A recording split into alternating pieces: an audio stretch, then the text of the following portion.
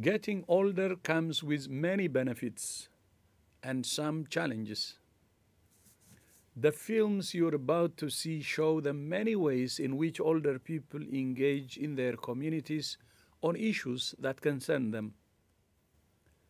They also highlight the gaps in systems and services that prevent older people from living the way they could or want to.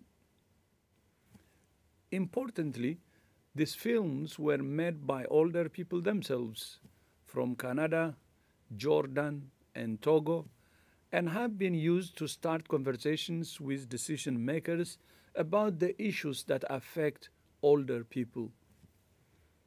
I thank the older people who made these films. Many are here today, and those who supported them. Thank you so much.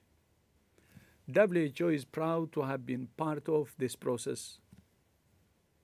It's one way we're helping to keep older people central to and fully engaged in the 2021 to 2030 UN Decade of Healthy Aging.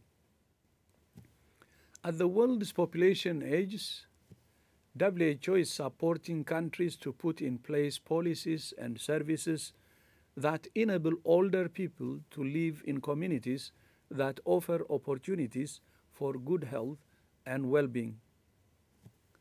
As you watch these films, I invite you to ask yourself what sort of world you want to live in as you get older.